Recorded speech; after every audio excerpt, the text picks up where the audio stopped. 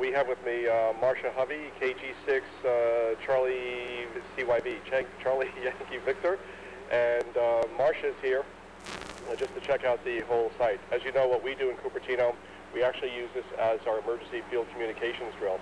And as part of the drill, what we do is we are simulating in the event we had to bring up the communications outside of the EOC. How would we do it? So, Marsha, what's your take on the operation that we've got here today, and any thoughts on how CARES is supporting the city's mission? Well, Jim, as usual, it's even when I walked up, it's very impressive with such good participation from the members, as well as the level of cooperation and just the spirit that I can see that everyone has in taking this very seriously. I'm sure that in a real event that it would just be, because of all the practice, that it would be this good a quality, and that I have no doubt that we're going to be able to do all of the communication that we need to do in a disaster because of the capability that you've developed in Cupertino. Great, thanks, Marsha. We're actually pretty excited about the setup today.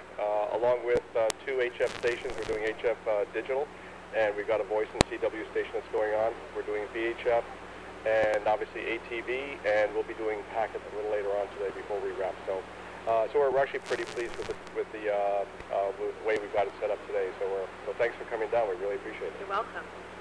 Okay, this is Jim, KN6PE, operating from the City of Cupertino Field Day site. And so, Chris, why don't you, if you want to just pan around and give the folks a chance to see what's going on. Yeah, hang on a second. Michael would like to make a statement here. Go ahead, Michael. Also remind that your OES director, I have a VCR running at home, so all this is being taped and so on television, just like the broadcasters, except we do not charge any money to you. Oh, very good. Thanks, Mike. And we'll look forward to when you have that up and running. If there's a chance for us to get a DVD burn of that, that'd be tremendous.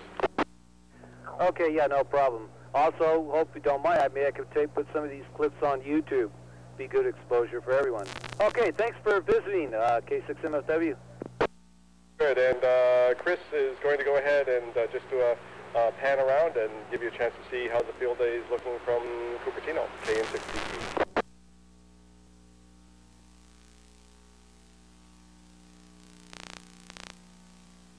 Yeah, we're watching the pan. I'm also taping it on this end with my video recorder, and I also got everything on tape here.